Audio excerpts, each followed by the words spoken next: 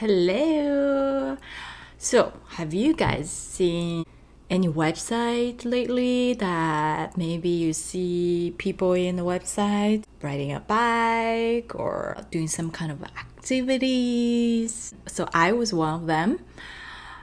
I was chosen, I had the audition for it, to be the nurse for this dialysis hospital. I was the nurse for the website print. So when it says print job, and usually you just, the audition goes like this, okay? You go, say if you're a nurse, and you can dress whatever you want. You don't have to necessarily dress the nurse uniform, but you could. So then you go there, go to the audition. You're gonna see at least 200, 250 girls look just like you. And we all lined up around the building, and you just go in. They are going to give you this piece of paper that has your name, your height, your size, so on and so forth. Sometimes even age, believe it or not. You hold that like you're taking a mugshot, and then you just take a photo. You can smile with your teeth, not smile with your teeth. I usually smile with my teeth. I do like this. They take one photo, and that was it. You drive to the place, and there goes your 1 second shot, right?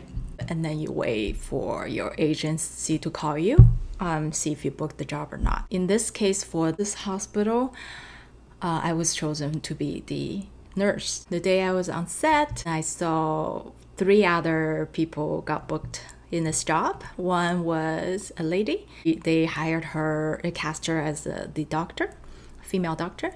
And then there was male, and he was the administrative personnel, I guess, for the hospital, and I was the nurse, and one other guy was also a nurse, I believe. Yes. And then so 4 of us, and we're just standing there all day. Pretty much they dress us into the nurse outfit. The doctor wears the white, the gown, the usual name tags and everything.